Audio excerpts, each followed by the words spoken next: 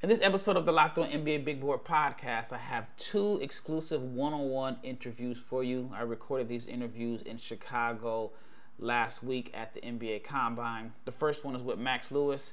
Sat down and watched him work out on the campus of University of Illinois, Chicago. And the second one is with Dylan Jones, a guy that has literally come out of nowhere and put himself in position to be drafted. So here's an opportunity for you to get to know two NBA prospects that were in Chicago last week that have totally different stories but are looking to make a big name for themselves. Stay tuned.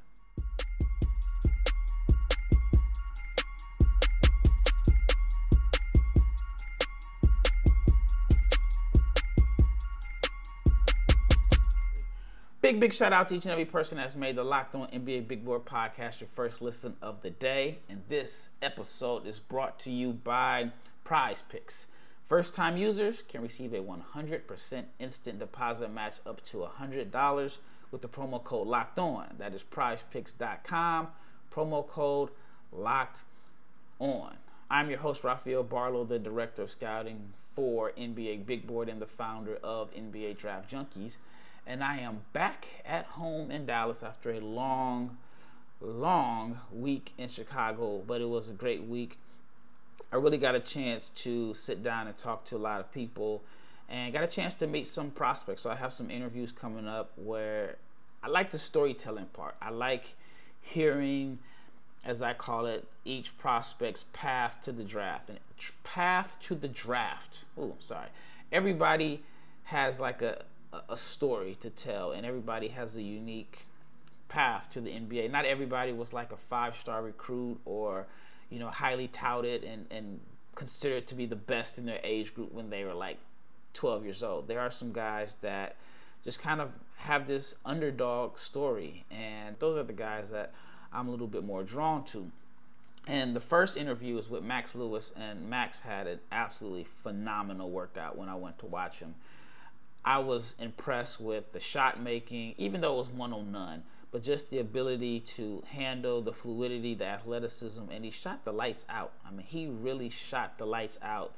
And after his workout, I had a sit-down interview with him, and we just talked about his story growing up in Las Vegas and his unique journey to the NBA Combine, and in a few weeks, the NBA Draft, which I am almost certain that he will be a first-round pick. All right, so here is my interview with Max Lewis.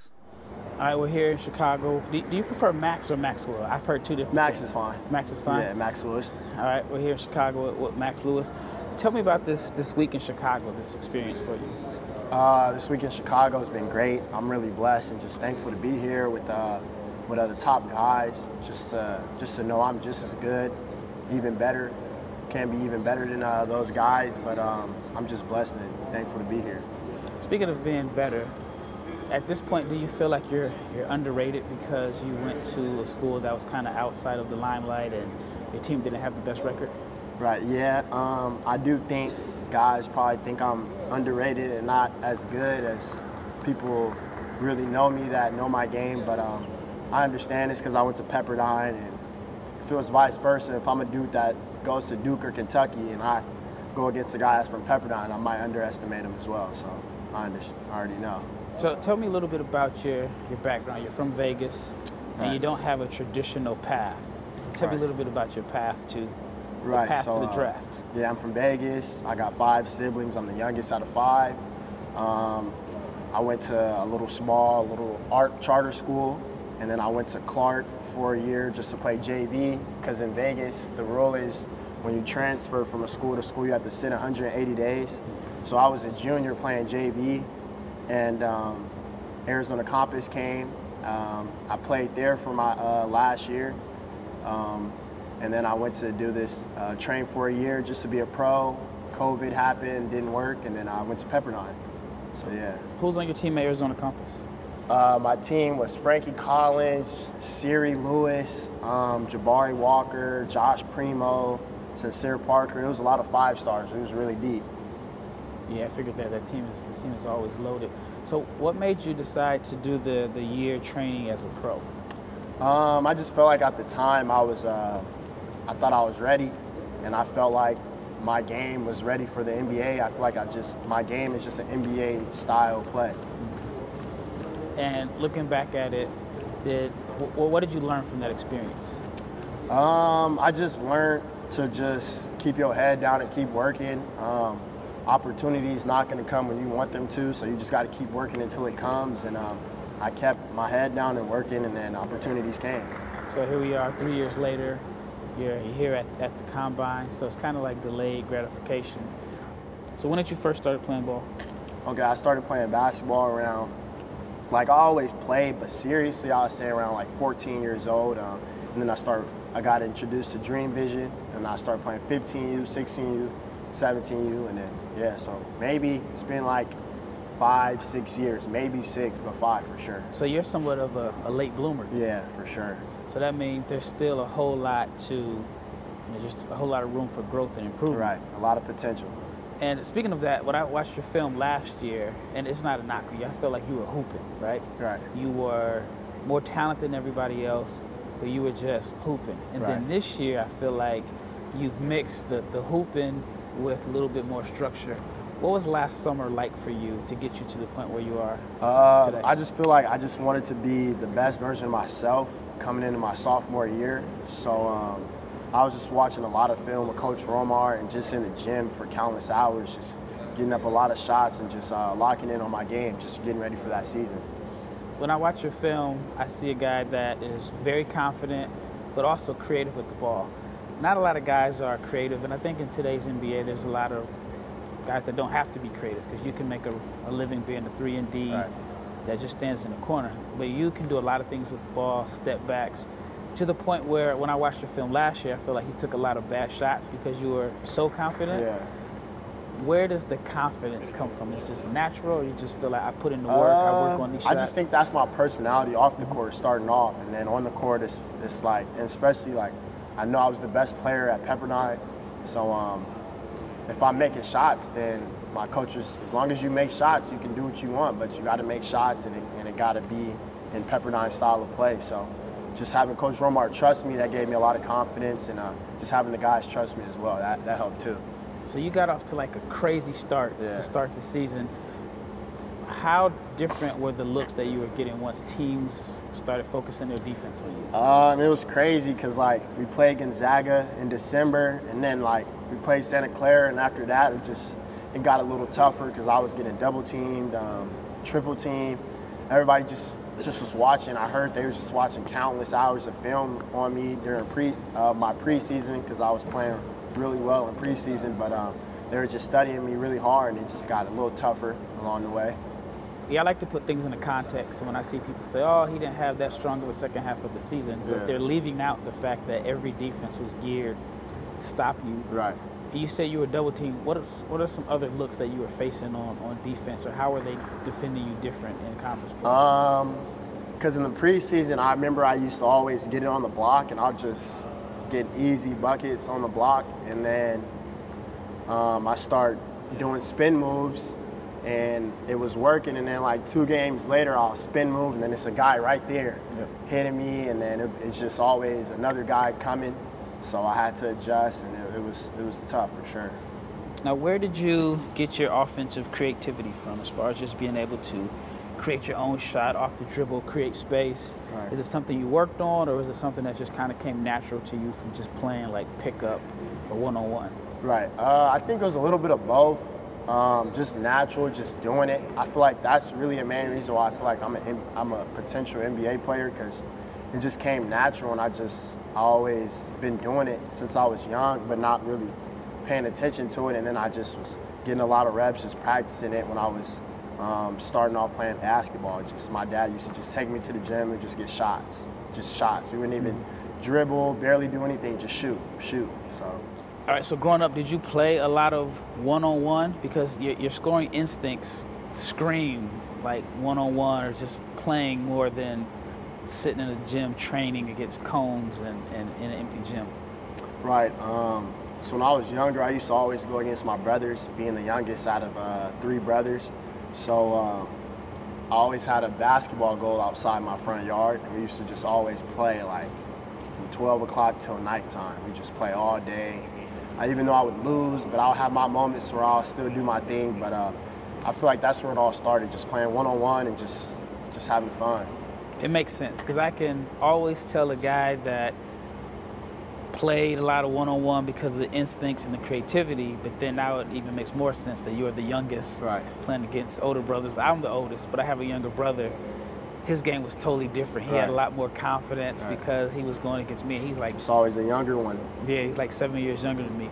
All right, when we return, I have more from Max Lewis, but I want to give you, yes, you, the listener, an opportunity to become a millionaire. We have a new $1 million daily flex promotion on Prize Picks. It's for the NBA playoffs and the finals, which it seems like the finals are going to be here before we know it. I mean, it's 2 series up 3-0, could be 2 sweeps, but every day during the NBA playoffs and finals, one Prize Picks user will get a chance at becoming a millionaire. One entry placed after 8 a.m. Eastern will be randomly selected each day. Whoever placed that entry will be given a 6-pick flex with the following payouts. If you get 6 picks correct, $1 million. 5 picks correct, $80,000. 4 picks correct, $16,000. Now the full details can be found at prizepicks.com/million.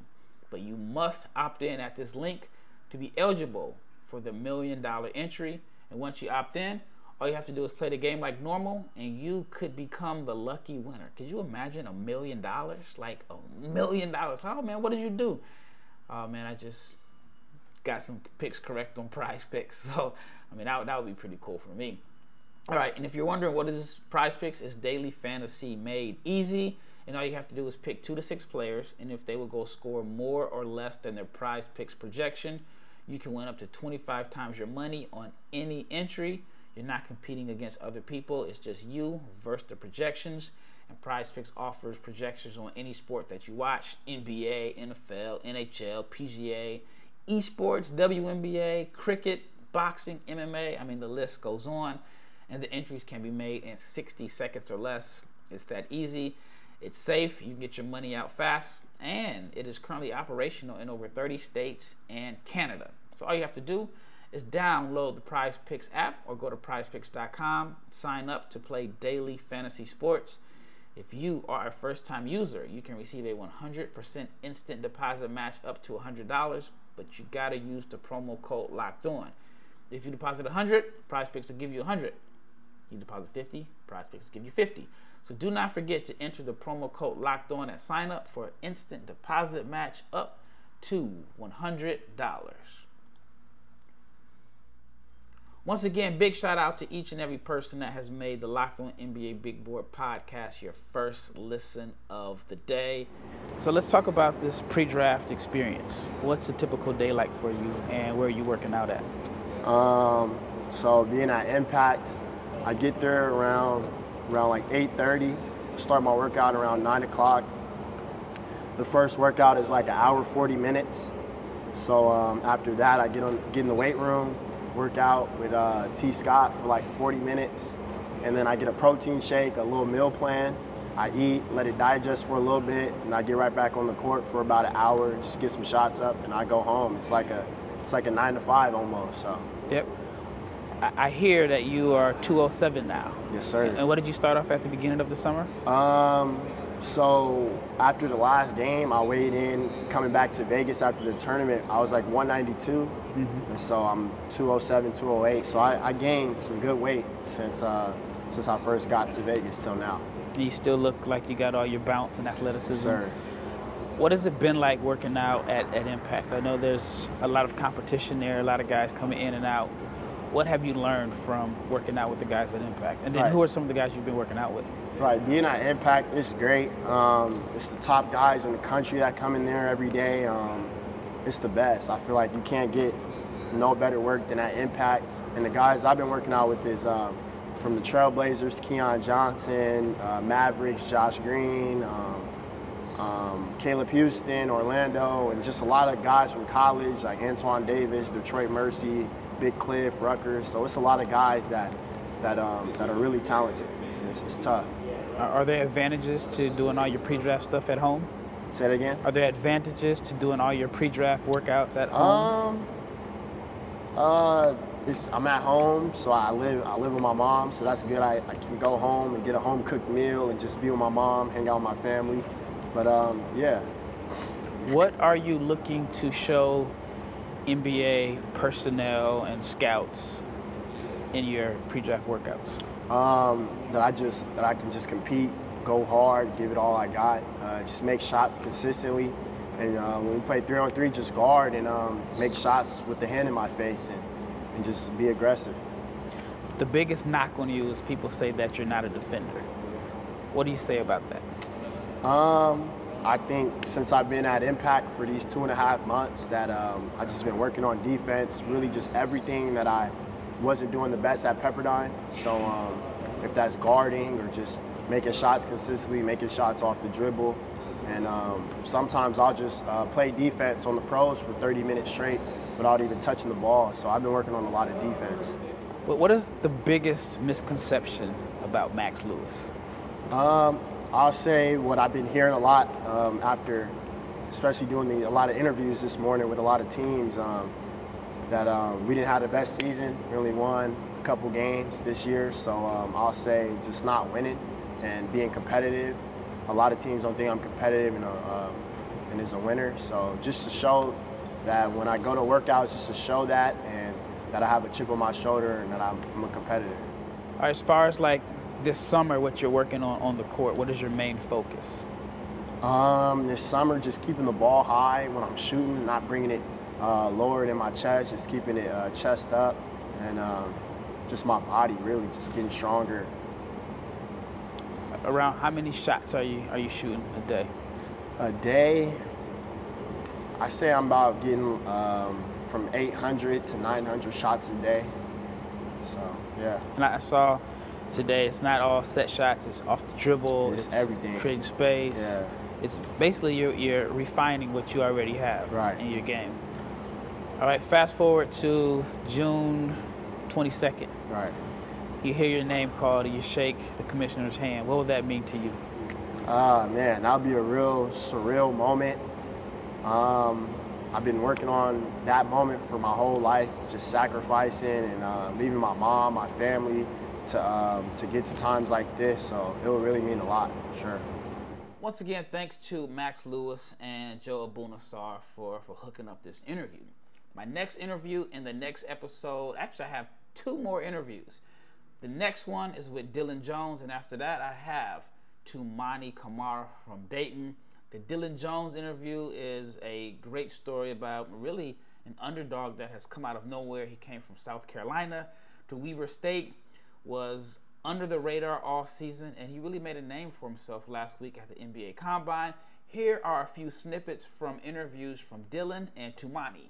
All right, so tell me about like your last 3 weeks. The last 3 weeks for you has pretty much been life-changing in a sense. Yeah. Walk me through that the whole process to get here, your path to the draft in a sense. Yeah, well, you know, like like 3 weeks ago, I was still in New Jersey working out with our trainer, with the agency, you know, just working out, getting better.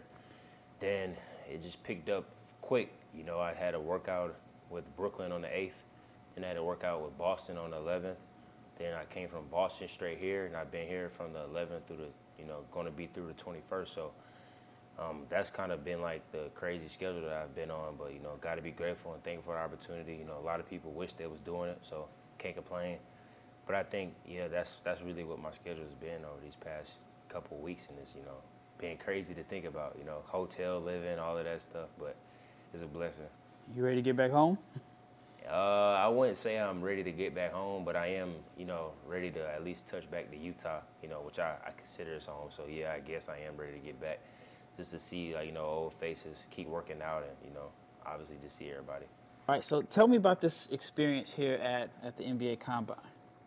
It's an amazing experience, man. Great talent, being able to be surrounded by great programs and great people looking at you and dissecting your game, and being able to learn so much more about the game of basketball and be able to evaluate yourself against some of the best in your class. So amazing experience, one in a lifetime experience. So not taking it for granted.